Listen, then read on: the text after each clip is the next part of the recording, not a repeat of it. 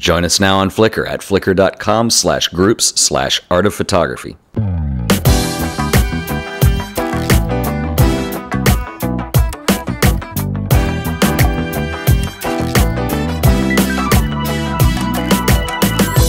Hey everybody, my name is Ted Forbes and welcome back to another episode of The Art of Photography. We are going to start covering a lot of black and white film techniques. We did an overview episode last time around, and today I want to share with you some tools that are used with black and white photography that you're gonna probably need at some point.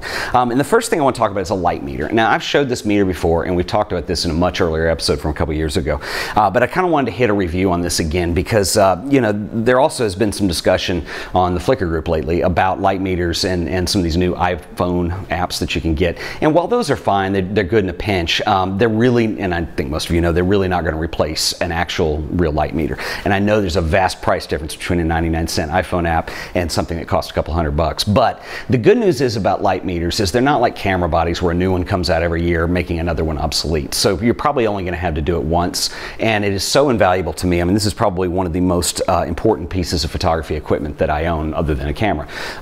And a couple features that this one does, and the cost on these will vary depending on what kind of features you're talking about. So, you know, first of all, this one does incandescent reading, so it reads reflective light. It has this little dome that pops up, and what I can do is, if you're shooting a portrait, let's say you're shooting a portrait of me right here, what you would do is you would click the meter button to just hold it up next to my face, and basically the 3D dome will account for a shadow or something like that. And what light meters do, if you're only familiar with using what's in your camera, is typically they take multiple light readings in a scene of, like for instance, the white wall behind me is a lot brighter than like my shirt or my hair or even this light meter. And so those read at different EV settings. And what a light meter will do is take an average of all the possible EVs that it sees in a scene. It will average those together, and you know, depending on how advanced the meter is, different meters work differently, but they basically have different methods of averaging all those into what it thinks is the best reading for that scene on an average, and then calculates the exposure on that. And so this will do the same thing. That wouldn't be a reason to use it other than your in-camera meter necessarily. But anyway, that's one thing that this does. The other thing it does is I can hook this one up to a flash, or up to strobes, and it will take a flash reading. So when I click the button to take the reading, it fires the strobes, and it will take a reading on that. That's an advanced feature, and that usually drives the price up considerably in a meter. But at the very minimum of what we're going to be doing with a lot of this black and white stuff is you want something that will do what is called spot metering. And basically this has a little lens on it, and when I look through the viewfinder, I see the scene much like I would through a camera, and there's a dark circle in the middle, and it takes a reading of whatever's inside that circle. So it allows me to focus in. I can just take a reading off of my shirt, for instance, or just take a reading off of that white wall. And what this enables you to do, and we're going to get into that later, but a lot of times your camera, doesn't matter whether it's film or whether it's digital, it only picks up a certain range of light, and you know, light is measured in stops. And so cameras typically, like a film, has the capability usually around 5 usable zones of light or stops of light. Sometimes you can extend it beyond that. We're going to talk about how to do that, and same with digital. Digital cameras probably a little less than film, although a lot of the sensors now are starting to get advanced enough to where they're actually reading more light. But there are situations where you're in a real high contrast situation, something like that, and you want to be able to actually capture more light than your camera's going to be able to pick up, and that's where having a spot meter to be able to tell how many stops of light those two zones are apart. And again, this is starting to sound like zone system, which it is, and we're going to get into that in the next episode. But anyway, having a light meter that will do spot reading, even if you have a light meter that only does spot reading and no other features, then that's a very handy tool to have. And like I said, I went ahead and had some more features in here, so I have a little more versatility with it. But again, this is a Sekonic. You don't have to get this specific model. There's a ton of models out there. I will put a link to it in the show notes if you're curious, but this has never failed me, and I think this is really one of the most important pieces of photography equipment I've ever purchased other than having a camera. It really is that important. So anyway, that is the light meter, and we're going to look at some other things here. Okay, so let's talk about books for a second, and this is going to apply mainly to the people in the film crowd who are watching. They're going to be shooting on film. A lot of these techniques, or a lot of these books were written not too recently, with the exception of one of them, and so they're going to be dealing pre-digital. But if you are a digital photographer, I still recommend checking these out because I think they're going to give you a better understanding of exposure and kind of some of the history behind it, things like that. You can get all these at used bookstores or online extremely cheap. The first one I want to talk about is Ansel Adams' The Negative. And The Negative was part of the 3-book series that Ansel is kind of known for. The first book in the series being The Camera, the second one being The Negative, and the third one being The Print. And these 3 books kind of covered the entire process of photography as he saw it, and a lot of his techniques, a lot of his personal opinions on things like cameras, whatnot. They're all 3 really good, but we're going to be specifically talking about Zone System, which is what The Negative is all about.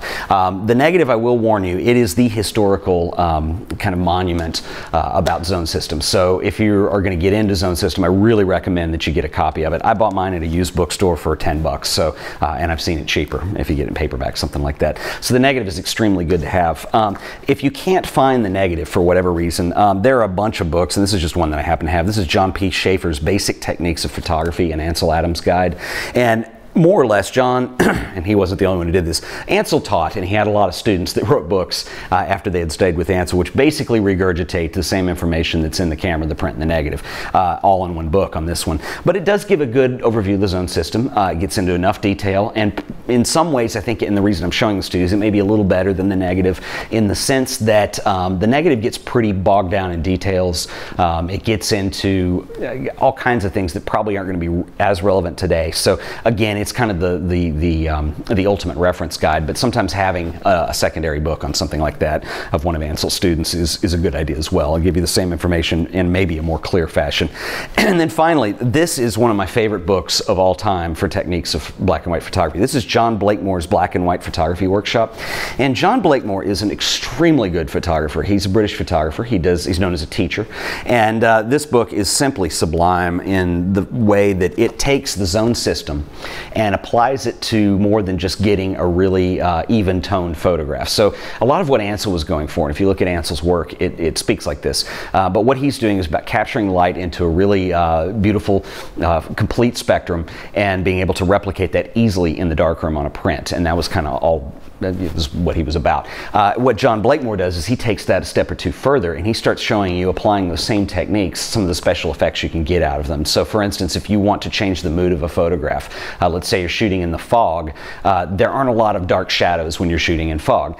And so he shows you how to get some techniques out of some film where you're able to, really capture that feel of mist, fog, and a ton of other things. High key, low key photography, really dark stuff, really bright stuff, and everything in between. So anyway, between these 3 books, those are the ones I really recommend. I'm going to be going over a lot of these techniques, so you can just watch the podcast if you want. But if you really want to dig deeper and go into this is kind of the 3 things I learned the most from. And again, that's Ansel Adams' The Negative, the Ansel Adams Guide, Basic Techniques of Photography, and the John Blakemore Black and White Photography Workshop, which are all 3 excellent. Now, I also want to talk about film. Okay, so this is one thing I realized I haven't covered in this podcast yet, is black and white films. And there's a lot of difference between films. There are also some really good books out there that have some examples in them, so you can see kind of the different looks you get from different films. And it's beyond the scope of what we're talking about here to get into tonal curves and things like that. But I do want to talk, just to give you an overview of what's available and what you can get. By far, probably one of the most famous black and white films is Kodak Tri-X, or TXP. It comes in 2 flavors these days. There's a professional version, which is a 320 ISO, and there's also a 400 ISO reading that you can get as well. And Tri-X is a really good place to start if you have no experience with film whatsoever and you're just going to start out and try it. I would go for Tri-X. It's a 400 speed, so it's what's known as a high-speed film, even though digital cameras are showing us now that ISO 400 is not nearly as high as they can go. But anyway, compared to historical, kind of benchmarks in film, 400 was pretty high when Tri-X was developed. They've changed the recipe of this over the years, and more or less, there are some technical differences, but it's still a really good middle-of-the-road, versatile film to use. Essentially, when you get into black and white film, and this is what's interesting to me, is you hear people saying that film is dead and that you're going to have trouble getting it, the death of Kodachrome. Well, the truth is that people haven't used a lot of Kodachrome in a long time, and that's a color film. What's interesting is with black and white film, if you look online, there are more choices and more available film types than we've ever had these days, and I think it's really exciting in terms of black and white film. And there's a lot of do-it-yourselfers who prefer to develop themselves in the darkroom. And I went through a period where I kind of I was into trying every film type I possibly could, which actually is probably not a good idea. You want to stick with something and learn it, but you know, people are going to do stuff like that because it is exciting. But anyway, Tri-X is a good way to go. The two major film manufacturers would be, for black and white film, would be Kodak and then another company from England called Ilford, and both of them make exceptional product. They basically, film will come in basically 2.5 flavors, and I'll explain what that half is in a second, but let's say 2 flavors of film right now. There's traditional film, traditional black and white, grain structure, things like that, and then there's what they're calling T-grain. And T-grain is a more modern grain type. It uses a different technique to make the emulsion on the film, and it's much cleaner. And some people don't prefer that. Some people prefer the older, kind of gritty grain, and then there's other people who prefer a almost non-existent at times, but smoother film grain. And so, you know, with the old school style of film, Kodak makes, like in a slow speed, you can get Plus X, which reads at 125 ISO. It's a beautiful film, one of my favorites. There's Tri-X, which is an excellent middle of the road film, and I think up until recently they may have stopped making it, but they have actually there's a 3200 speed, so I'll get in that in a minute. The T-grain films are the T-Max series that they've got, and so basically you've got T-Max 100 or TMX, and then you have TMY, which is T-Max 400, and so there's a slow and a faster speed in both those, and there's a 3200, and I think that may be the one that they stopped making recently. You can push or pull these films. We'll talk about that later. Again, it gets out of the scope of what we're talking about here. Ilford has a very comparable range. They have added an even slower film. They have Pan F, which reads at an ISO of 50, which is a really low grain, old school type emulsion. And then you have Ilford Pan F, which is a 125. It's real similar to the Plus X and Kodak. And then they have HP5, which is their 400. And then Ilford also has their T-grain series too, which is going to be the Ilford Delta series. So there's Delta 100, there's Delta 400, which is one of my favorites. Again, I use a lot of Delta 400. It's personal preference. I love it. And then there's also a 3200 that you can get for medium format. And then I said there's 2.5 because there's kind of another category that people are still making, which are specialty films, which really are, the point of them is to try to recapture some of the vibe and some of the techniques that were used back in like the early days of sheet film. So you're looking at you know, slower speeds, higher grain. They don't put hardeners in the developer emulsion, so you kind of have to use traditional fixers with them. And those include things like there's a company called ADOX, and then there's this is a 100 speed. They have a 25 speed, and there's another company called EFCA, and here's a roll of EFCA 25. So this is really slow film. Probably not good for street photography. You're going to be doing more landscapes, things like that with it, or using really hot flash bulbs, one of the two, because it's so slow. Fuji is another player, and Fuji is kind of discontinuing some of their stuff, but they still make one of my favorite films for night photography, which is this Fuji Acros. It's a 100 speed film, and it rates really well for night photography because it deals with long exposures really well, and we'll talk about that when we get into night photography. There's also, if you kind of want to go on the cheaper side of things, you can find online, if you go to Freestyle Photo or B&H or one of those, you can find films such as there's a company called Arista.edu, which makes a student quality film, so they're a lot cheaper. They're kind of an older school style emulsion, things like that. If you've never shot film before, once again, I would probably start with something like Tri-X or Ilford HP5. They're very comparable, made by 2 different companies, but it's the same kind of thing. Anyway, I know this has been a lot of information today, so kind of take it slow. Check out the show notes. If you go to thepublicbroadcast.com, you can see, I'll put some links to things online so you can kind of review, but I just kind of wanted to give you a mass overview of tools used in black and white photography and a lot of the things that we're going to be talking about in upcoming episodes. So anyway, next time we're going to get into the zone system. So it's going to be pretty interesting. If you've never really explored that, I think you're really going to like it. And but anyway, I think that's enough information for today. Don't want people's heads to spin too much, so especially if you're not familiar with film. So anyway, once again, this has been The Art of Photography, and thank you for watching.